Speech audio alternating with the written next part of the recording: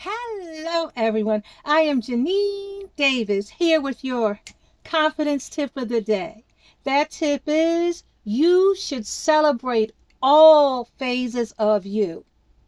You are more than just the person you are now. You are your past, your present, and your future. All of those phases deserve celebration. In your past, you may have done things wrong and that have caused you shame or embarrassment. That is okay. Celebrate that person anyway. Celebrate the lessons that that person taught you. Today, you are growing, you are developing, you are becoming whoever it is you want to be tomorrow. Celebrate that person as well. Boost your confidence with the knowledge that you should celebrate all phases of you. Sometimes you win and sometimes you lose. It's okay.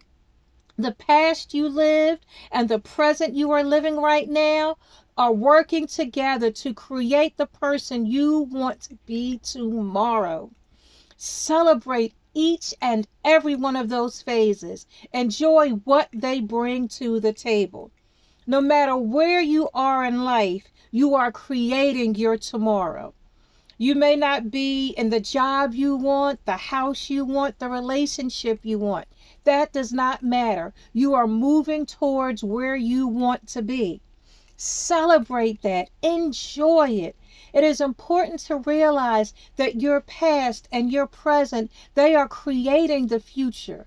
Create the future you want. And while you're doing that hard work of creation, enjoy where you are. Enjoy what you were.